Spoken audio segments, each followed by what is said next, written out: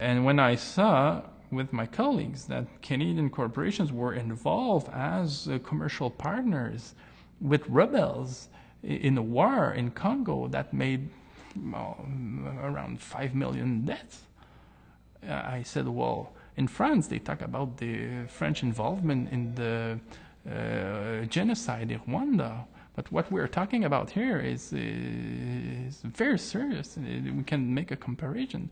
And well, this Congolese war was a very important issue that Canadians had to be aware of. And that's why we started to work on it. Well, in 2008, $450 billion were traded on mining stocks in Toronto. People fight to control the mining concessions. The UN said it very clearly a lot of times. The company get access to these resources and say afterwards to the stock market, look what we have. We have a copper concession, we have a gold concession, we have a diamond concession, we have cobalt, we have coltan, we have... Look, so the value of our stock will raise because we are now... we own now something valuable, and we got it for a very low price.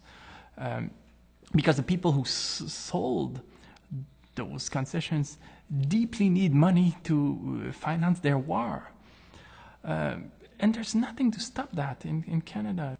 So the question we ask is, how much does it cost to see the value of a stock raising at the Toronto Stock Exchange? What does it mean for the people that are the victims of these exploitation or exploration project?